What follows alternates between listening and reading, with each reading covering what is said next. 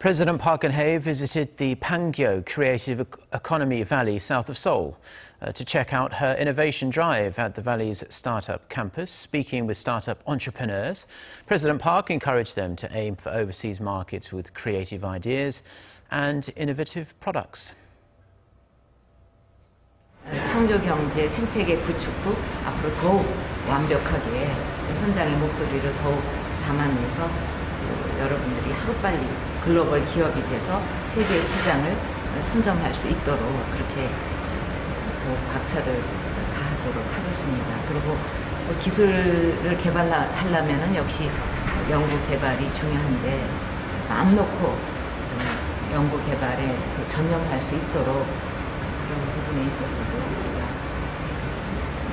규제라든가 여러 가지 어려운 걸림돌이 있으면 제거하도록 노력을 하고.